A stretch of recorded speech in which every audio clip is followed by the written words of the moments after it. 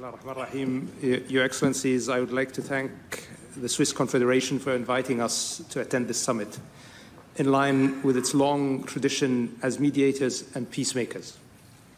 The Kingdom's participation in this summit stems from our commitment to support all efforts at reaching an end to this conflict and achieving sustainable and just peace and security. We hope this summit provides the much-needed basis for placing us on a political track to resolving the conflict.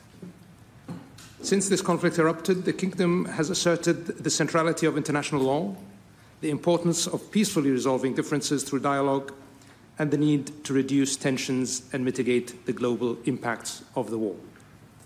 His Royal Highness the Crown Prince and Prime Minister also extended the Kingdom's good offices to both sides, expressing our readiness to mediate and bring the conflict closer to a solution.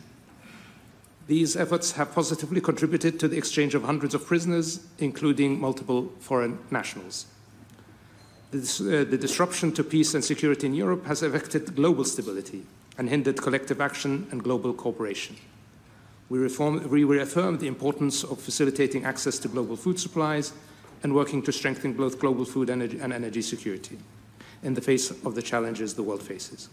More than 2 years into this conflict, the impact is felt by the international community, and it is therefore a shared burden to encourage peace and negotiation rather than further escalation.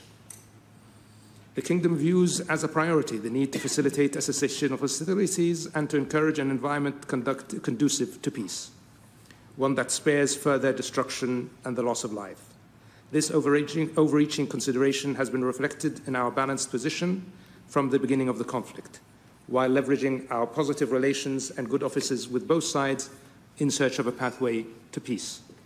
We have also sought to provide Ukraine critical humanitarian assistance to alleviate the suffering of the Ukrainian people.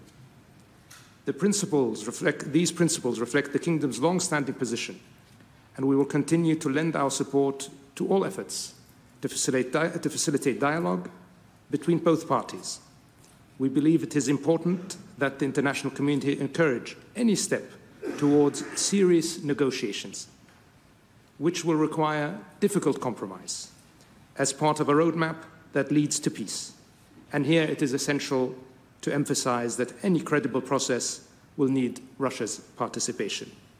We hope the outcomes of this summit reflect those aims. Thank you.